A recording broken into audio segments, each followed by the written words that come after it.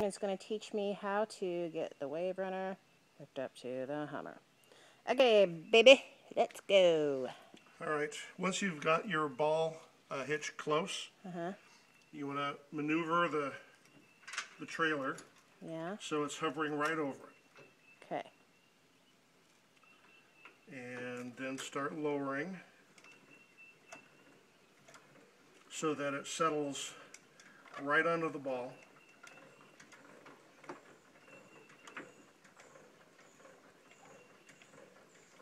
And feel free to share this on Facebook or on YouTube as how to hook up a hitch. Okay. I will. Alright, so got it. It's resting now on that. And this is spinning loose. It's not resting on this at all. Okay. So now I need to swing this up into the up position so it's not going to be dragging on the ground. To do that, I have to pull this bar out because this is spring loaded until it latches in place. Okay.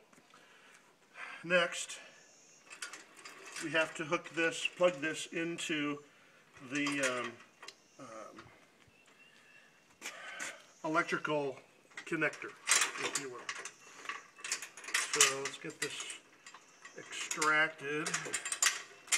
Now, usually it will look, if I can get this off, there. Usually it'll look like this. And it would then plug into the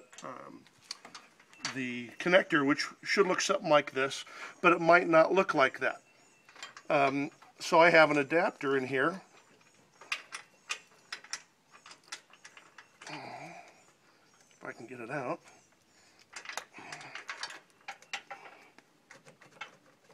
Oh, that's probably, yep, that was holding it in. So here, this is the factory electrical connector. And I just keep this in here all the time, and it just plugs in, and now it's locked in place, and we can now plug the electrical connectors from the for the tail lights and brake lights on the trailer to this jack. And if you look, we have 3 males and 1 female. You have, this doesn't match up. So I think I need my other connector. Okay. So we're pausing? Nope. Okay. It'll only take a moment. So we'll switch to this connector, which you see has 3 female and 1 male. So it'll match up like that. Okay. And we'll slide that in like so. Now that's connected. I can open this now. Oh, this slot, this rectangular side goes up. Come on.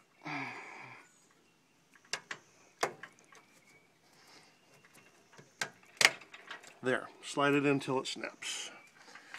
All right, so next step, final step, is to hook up the chains.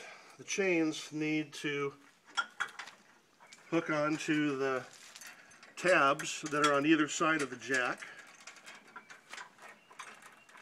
and basically like that, and that helps in case the ball comes off of the hitch receiver, in case the ball receiver comes off the ball. We will go ahead and latch this down, so now it's locked in place. And if I was strong enough to lift it, I can show you that it's not going to lift off, which apparently I was.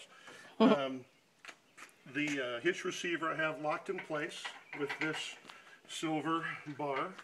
Silver bar actually has a lock built into it, and that silver bar holds the square hitch ball bar in the receiver, which is the square rectangular piece.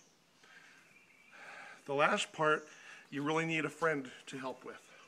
Am I your friend? You're my friend. Okay. So what I need you to do, I'm going to start the tow vehicle, and I need you to tell me if the left-hand lights come on, Okay. turn signal lights on the trailer, and if the right-hand turn signal lights come on the trailer, and if the brake lights come on the trailer. Okay.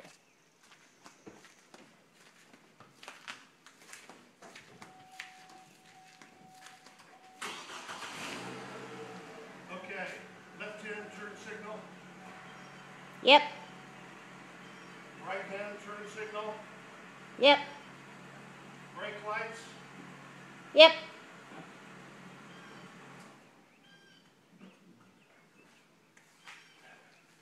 And we're done. Awesome. It's all hooked up Applause. and ready to go. Oh, did you stop it already? No. One more thing. Good also to check your straps that are that hold the back end down to make sure that they're still tight. And these are still tight. So the vehicle is ready to go. Awesome. Thank you. Thank you for your attention and have be safe out there.